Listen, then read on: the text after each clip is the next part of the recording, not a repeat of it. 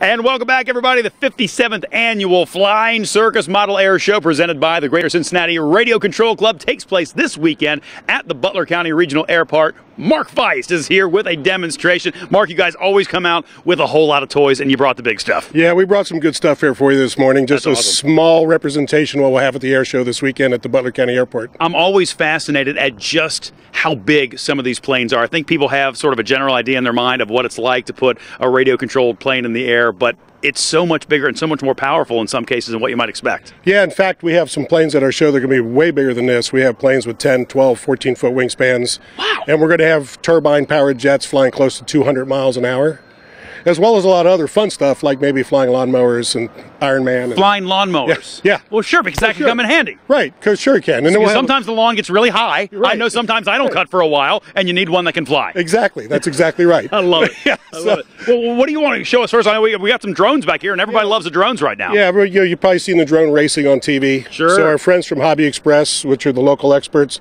brought some of the drones that they race, and my son's here. He's one of the race pilots that does this stuff around the city. There's a growing part of the hobby, and we're going to demo that during the Flying Circus as well. We'll also do a lot of aerobatic flying, like this big aerobatic plane over here. The big yellow one there? The big yellow one. We'll have some what we call some scale aerobatics, where guys will be shown different types of stunts that planes can do. Of course, we have jets. We have a couple jets with us this morning. The blue one's actually an electric ducted fan.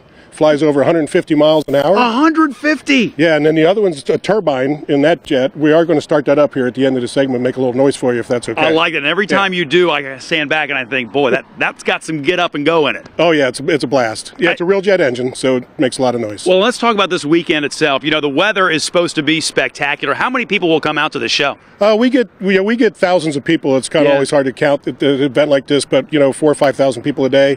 And, hopefully we get enough patrons to pay off the cost of the show, and then we give all of our extra money to charities. Our club has a couple selected charities, including Spina Bifida of Cincinnati. That's great. This will be our 25th year of giving to Spina Bifida. Boy, that's great. So come on out, have a good time. It's a great family event. It's $5 a person, under 7 free parking. Okay. So, $5 for a 4-hour show. I think hopefully it's a good family price. All right. Now, describe to me about what's happening over here, guys. We're starting this thing up. And why does he have a fire extinguisher? Well, because it runs on jet fuel.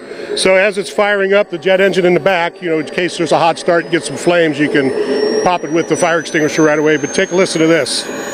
You want to put the microphone? Yeah, let's get a little close here. Take a listen.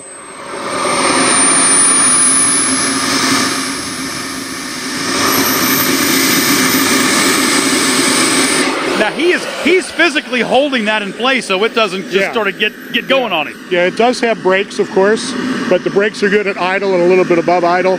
So just since we're here in the parking lot, we're going to make sure we keep it from rolling anywhere. I always like to ask you, this is sort of the advanced stuff right here. If you're the rookie coming out, you're not flying that thing. Where do you start? That's a great question. So like this plane out here in front, we'll have a raffle plane at the show. You can buy tickets, win a complete ready to fly, radio controlled airplane membership in our club, and you can basically get in the air for a couple $100. You can get a basic airplane in the air and learn how to fly in model aviation, and then you work your way up to something like this after a bunch of years. Are there regulations you have to learn before you can start doing these kind of things? So there's a national organization called the Academy of Model Aeronautics, which is a community-based organization, and they govern the hobby nationally for us. Okay. And they work with the FAA and the FCC and all the other organizations to make sure we follow all the rules.